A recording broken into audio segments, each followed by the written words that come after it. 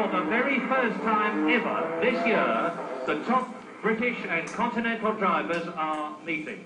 And what an assembly of talent that is. It includes Grand Prix driver Roberto Guerrero. It includes Martin Brundle, who is almost certain to be driving a Formula One car next year.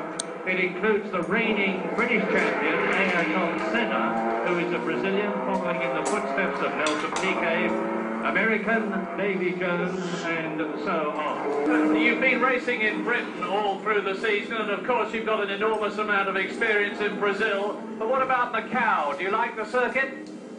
I think it's a very challenging circuit. You got a very straight line speed, big one. I think the fastest ever in Formula 3 I have been through this straight line, around 150 miles an hour. And then suddenly you have to go really, really slow on the very tight bends on the top of the hill. You are not allowed for a little mistake at all, otherwise you crash. And it's quite warm, nice, like Brazil, and I'm looking forward to the race.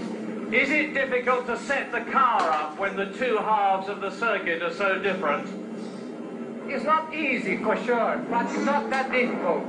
I think if you have a bit of experience and a good team, you can do a good job.